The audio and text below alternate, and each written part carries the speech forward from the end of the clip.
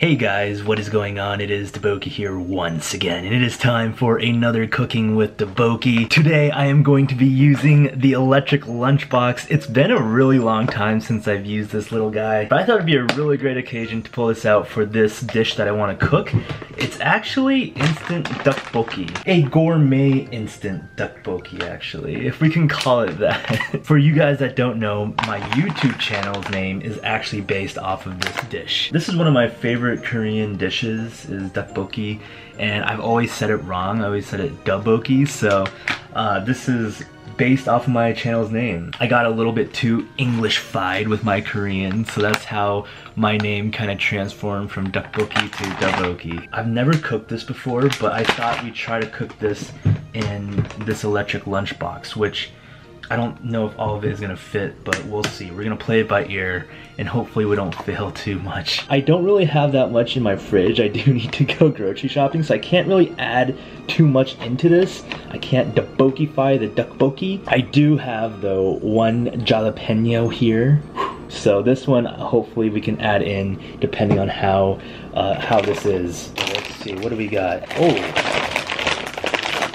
Cute little container for our Dukbokki here. Comes with the rice cakes, which they're hard. It feels like they're frozen, but I think they're just needs a little bit of loving to get soft. Got our sauce packet here and our dried vegetable mix. It's almost like ramen with Dukbokki. I was tempted to make some rice with this, but I feel like since we are eating rice cakes, that this should suffice as rice. Step one, you say we need to talk. Do not eat this.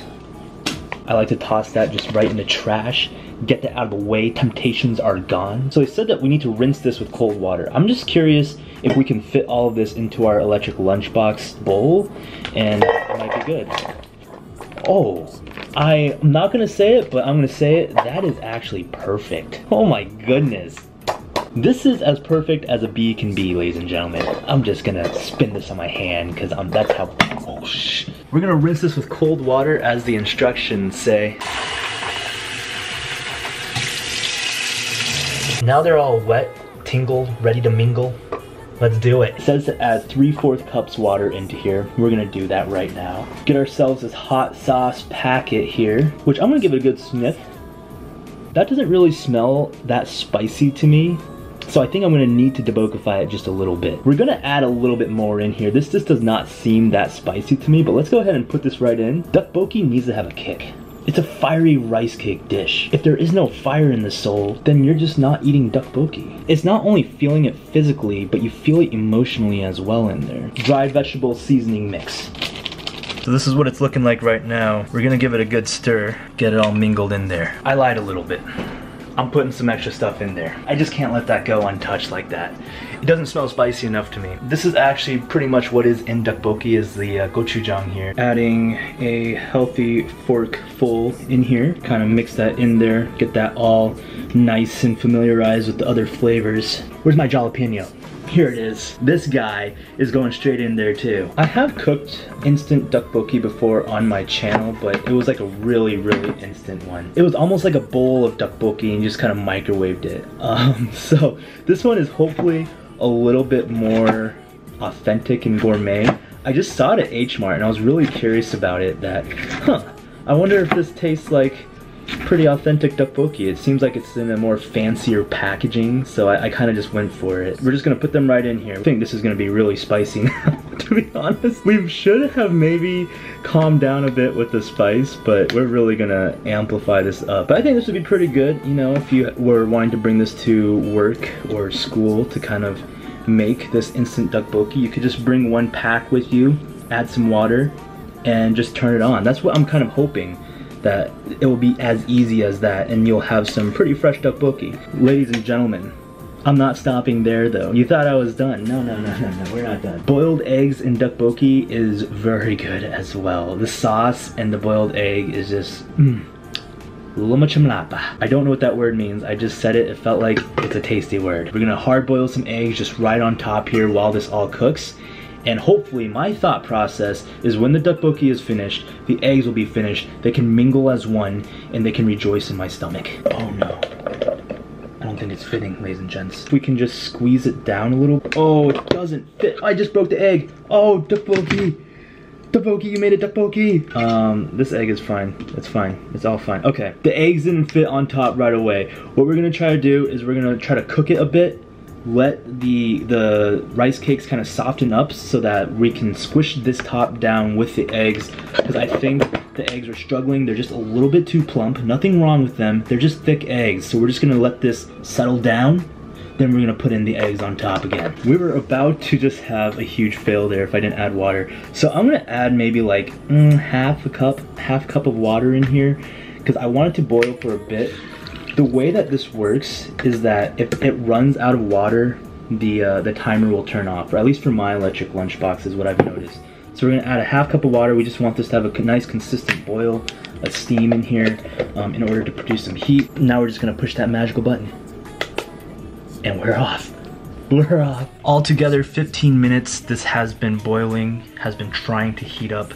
Let's see how it's doing. Oh boy. Oh boy. It's steaming, it's hot. It is being able to be pushed down more. I think we definitely want this thing to be simmering before we put the eggs on top. It's just we don't want to overcook the eggs. It would have been better if we used like actual hot water, I think, in there too as the base, instead of just pouring in cold water, trying to boil that up right away. Definitely probably should have started off with some hot water, but I was trying to imitate like you're out and about. You don't really have the hot water maybe available to you. So this is kind of what you're able to use. This is 20 minutes now that it's been cooking. Ooh. Oh, the smell is so good though. Oh, I can tell. It is starting to heat up. I'm just gonna mix it up just a little bit. Oh yeah, the rice cakes are getting soft now. I can feel them. The sauce is getting a little bit thicker too. I do feel that as well. We're just mixing it up there. It smells so good. What I want to do actually is just put the eggs right on top. We're gonna cook this for about 10 to 12 more minutes, and we're just gonna hope. We're gonna hope for the best here. So I'm gonna put the eggs right on top here, because I think the Dukbokki is getting to that point where it's almost ready, and we're just gonna close it. Come on, baby. Fit for me. Fit for me. Oh yeah, you got it. You got it. Trying to close this last latch. It works. Yo, eggs on top boiling with Dukbokki cooking on the bottom. That's so exciting. All right, 12 more minutes, 12 more minutes. We'll see you back 12 more minutes. All right, ladies and gentlemen, the timer has gone off. I think this is in total 32 minutes that we've been cooking this Dukbokki. The longest part was to really just heat up that water, I think. But I'm gonna go ahead and take a look. Let's take a look together. Oh wow. Okay, we're gonna test the eggs pretty soon here. The duck is getting nice and soft. I can already feel that. Oh, that is really nice. The smell is just incredible, guys. Really, really good smell is just coming out from this. Oh my gosh, I'm so excited to try this. I feel like it could use a little bit more time, to be honest. Let's try one. Let's try one duck.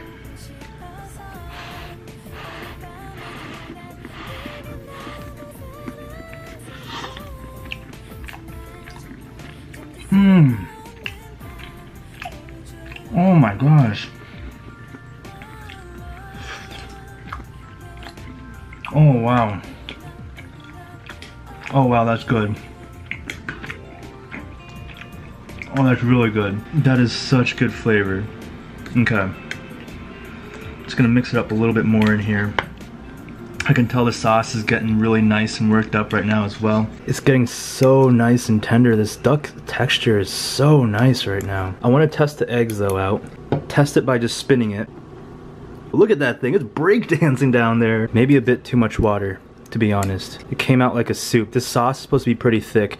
Also, just didn't get time to boil. I'm gonna put it for 5 more minutes, guys. Oh, but it tastes so good though. And while we do that, I'm gonna go ahead and get these eggs ready as well. I'm gonna peel them. We're gonna get them nice and ready to put right into our Dukbokki. All right, I got the eggs all peeled. I think they came out a little bit soft boiled, which should be fine. I've never really had soft boiled eggs in Dukbokki before, but yeah, so they weren't like fully hard boiled, I guess. Oh yeah, that sauce is getting so much more thick. Oh my goodness. Oh, that looks so good. What you gotta do for the Dukbokki though is you gotta top it off with some of these nice roasted sesame seeds. Always the nice finishing touch here. Just take that nice Instagram photo, you know what I'm saying? Boom! Snap that all on the floor. Snap that till you get sore. Snap that till you want more. Snap. Maybe an egg in there too. I kind of want to like cut this egg in half. Oh my, they're so white in there. I am excited. All right, let's go in right for it. Oh, the sauce is nice now.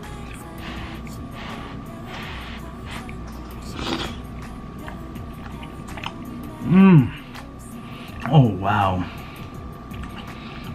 That is so good. That is so good.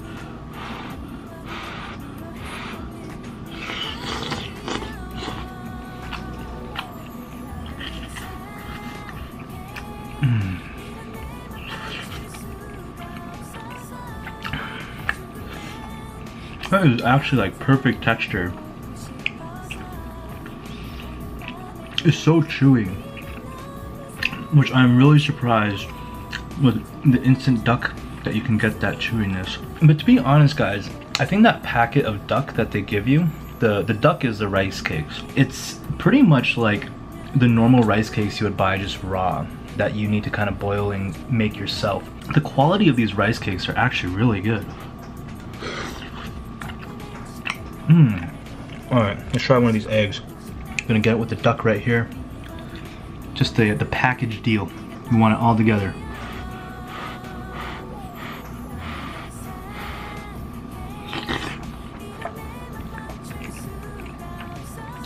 Oh yeah. Of course that tastes great. Of course. Get some of these peppers too. I really wish I had some fish cake in here, or some of those nice long green onions. That would just seal the deal.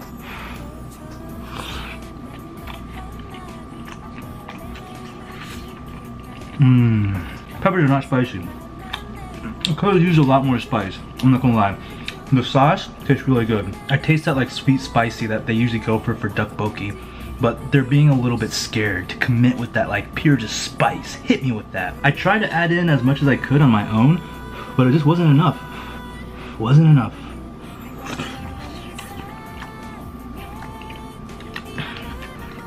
Oh, this is great though.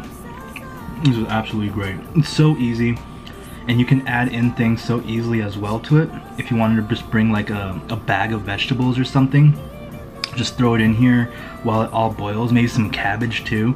Ooh, cabbage would have been amazing in here as well. Definitely comes with enough duck though. So the mistake that I made and how I would do it differently is I would definitely use hot water in here if I was cooking it again. I just think it takes way too long to try to heat up that cold water, especially when it's supposed to be a little bit more instant. I feel like this can get cooked in about 10 minutes fully if you use hot water in here, instead of, what did I take, like 32, 37 minutes, almost 40 minutes of just trying to heat up that water. But that being said though, having the rice cake soak in cold water for a little bit before you start boiling it, so when I was sitting in there in that beginning stages, and I'm not really sure if that's a thing or not, because like my mom, when she makes Dukbokki, she usually has the rice cake soak in there for a little bit, maybe like a few hours or something before she starts even using them to cook. Just having them soak in cold water.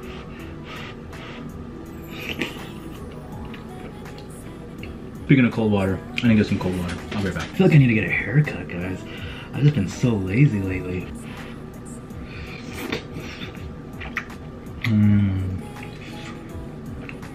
I was a little bit worried about the sauce at the start. I thought it would be too watery, but the consistency though is really nice. Could definitely have used less water though. Definitely less water next time. That pepper was spicy. Oh.